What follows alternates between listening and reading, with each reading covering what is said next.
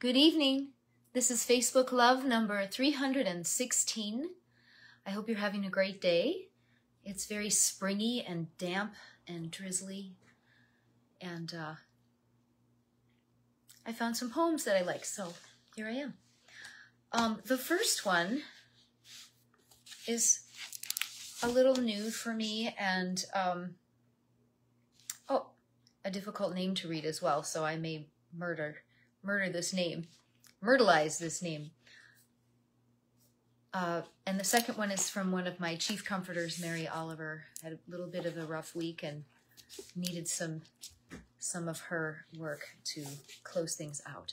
But first, I will read this one by Imtiaz Dharker. The title is Don't Miss Out. Book right now for the journey of a lifetime.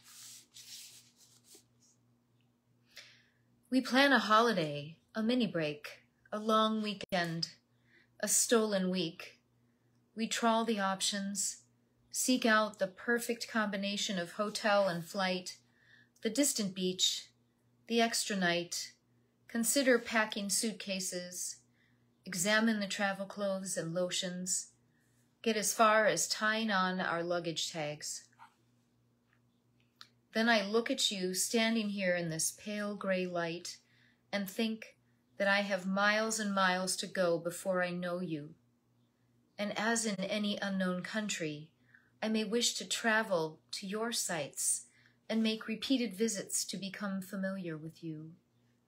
We look out of the bedroom window at the usual view and think we may prefer to linger on here, where we have each other's endless landscapes to explore, where I seek out your shore. You stalk my tigers, and the world will say it lost us. This will be our stolen week. Your kiss, my break. My eyes, your lake, your mouth will be my Paris. And as for Machu Picchu, there are other routes than dizzy altitude to render us lightheaded, other ways than thin blue air to leave us breathless. And we are here, not away, not far, but where we want to be, still where we were, this red arrow pointing straight at who we are. And you are here. Don't miss out. Book right now for the journey of a lifetime by Imtiaz Dharker. Hi, Lucy.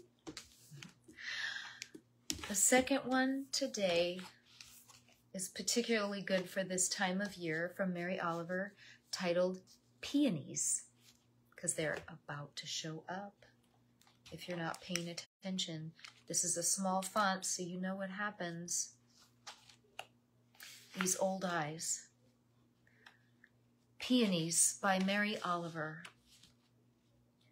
This morning, the green fists of the peonies are getting ready to break my heart as the sun rises, as the sun strokes them with his old buttery fingers, and they open, pools of lace, white and pink, and all day the black ants climb over them, boring their deep and mysterious holes into the curls, craving the sweet sap, taking it away to their dark underground cities, and all day, under the shifty wind, as in a dance to the great wedding, the flowers bend their bright bodies and tip their fragrance to the air and rise, their red stems holding all that dampness and recklessness gladly and lightly.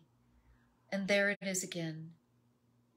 Beauty, the brave, the exemplary, blazing open.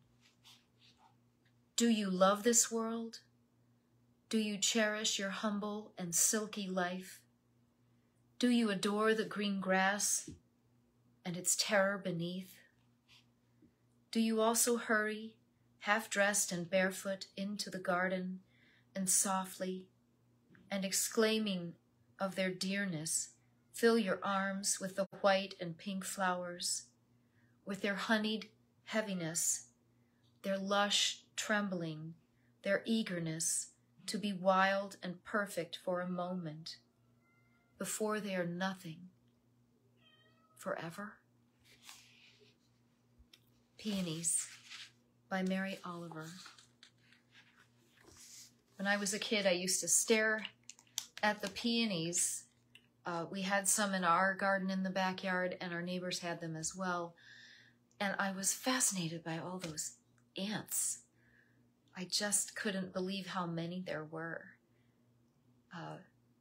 It might have been one of the things that now I look back, I realize that I was probably a poet quite early, because the littlest detail is something that gets me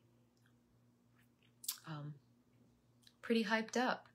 So if you want to bring peonies in your house, though, don't forget to plunge them in deep cold water, or you're going to have ants. This is Facebook Love number 316. Please don't forget to check out the YouTube channel and like and subscribe and comment. I love that. And also, I will link my Patreon page at the end as well if you're interested in the novel as I work along. Have a great evening. Bye.